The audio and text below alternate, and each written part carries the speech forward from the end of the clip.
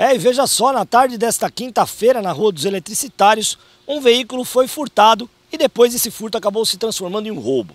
Eu vou contar a história para vocês. Segundo informações, a vítima de 36 anos parou o veículo com a chave no contato e as portas abertas. Antes que ela pudesse evitar que o indivíduo de 48 anos entrasse no carro, esse indivíduo saiu com o veículo em alta velocidade. A vítima montou em uma motocicleta e foi atrás do carro, seguindo por várias ruas do bairro, até que o indivíduo acabou colidindo em um monte de terra. Na tentativa ainda de fugir com o carro e se livrar da vítima, o indivíduo desceu do carro com um facão de lâmina de 45 centímetros e tentou atacar a vítima. Por sorte, a vítima conseguiu desarmar o indivíduo e detê-lo. A polícia militar foi acionada e conduziu os dois até a delegacia de plantão, onde o autor acabou atrás das grades. O veículo foi devolvido para a vítima.